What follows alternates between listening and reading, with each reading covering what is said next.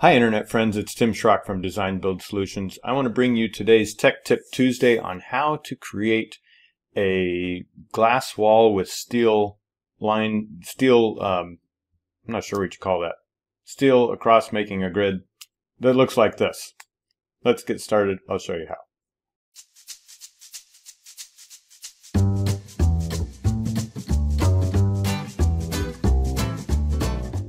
So I've started out with this wall as just a plain glass shower wall, if you will. You can go to, I'm in Chief Architect Premiere X13, by the way, on my Windows PC laptop.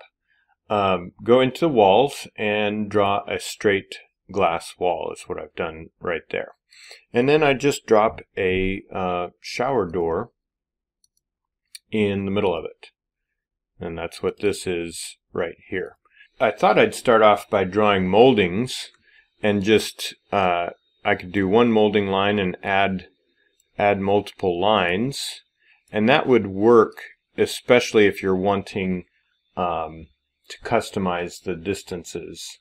I'd have to then draw some solids going this way, and if you're wanting to do something that's not an evenly spaced situation, you'd probably have to do more customization. In this case, I'm going to drop in a window here, and you'll notice that it has sashes, it has jambs, it has trim, etc. And I'm going to close these. And so when I look in plan view, something's looking off here, right? Let's tile this view and you can see what's going on when I change this. I'm going to open this window and make it, number one, a fixed glass window. I'm going to go into the options, casing, and uncheck interior casing. I'm going to make sure I have no lintel, no sash, no sill, I mean. We'll keep the sash because that will border the outside of it. And then I'm going to uncheck the frame. Now the sash I'm going to make 1 inch around sides, top, middle, and bottom. And I'm going to make sure there was one right here in sash. The important piece for the 3D and for the 2D, the plan here, is this line, these double lines right here are not, I don't want these outside of the wall. I want that in line with the wall. So I need to open that and go into sash and change my inset from 1.5 inches by default to 0. Now in this case, I'm going to go into my label and suppress the label and make sure this is not in the window schedule. Lastly, I'm going to add some lights here, and let's do 3 across and 4 tall. And I'm going to make these 1 inch thick muttons. I'm going to go into my rendering and select my eyedropper off of this hazy smoked glass and paint that on the window here. So I've got the smoked glass in the window. I'm going to just pull this over to the door, pull this over to the wall, you guessed it, down to the floor, and up to the ceiling.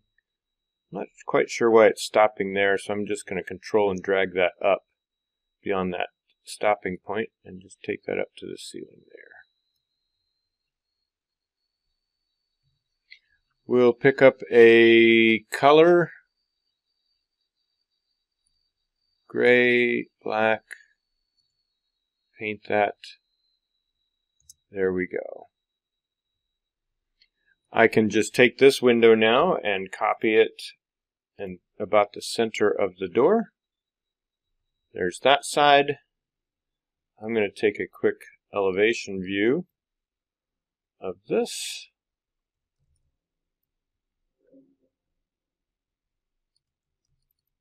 I'm going to select both windows and just make sure we've got 116, 0 to the floor. Looks like it might be a little more than that.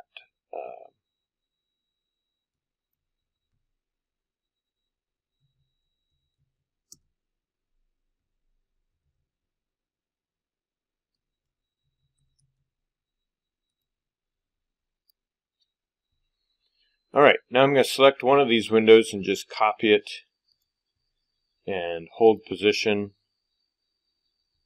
And then I'm just going to raise that bottom sill and nudge it over to where it bumps into the window beside it. Pull this beyond and nudge it back up into this window on the right. And just remove. So I'm going to do one light and one light, horizontal and vertical. Last thing I've got to do, notice I did adjust this door ahead of time to be 1/4 of the height of the ceiling so that it lines up with this mutton, this horizontal mutton right here. So I'm going to select this door, and this is a shower door. By default, I cannot add any lights to it. So I'm just going to select this door style as a glass panel. And I've already done it to this door, but I'll show you what I changed. In the casing, obviously we've turned off no casing. The shower doors do that automatically. By changing it to a glass panel, number one, I changed the panel width and the panel bottom to 3/4 inch. Let's change those to 1 inch. because that's what I've got on the windows. And then I can, by changing it to glass panel, I can go into, now I have the option of doing lights. 1 across, 3 vertical, 1-inch muttons.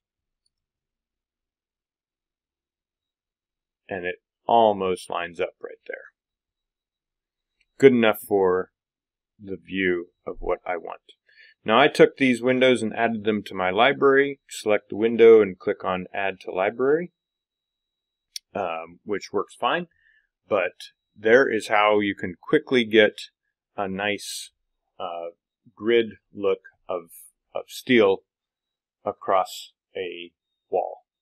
I hope you've learned something new. If you like this information, please drop encouragement down there. Like and subscribe. Leave comments. I always enjoy interacting with you all. Take care. Have a wonderful week.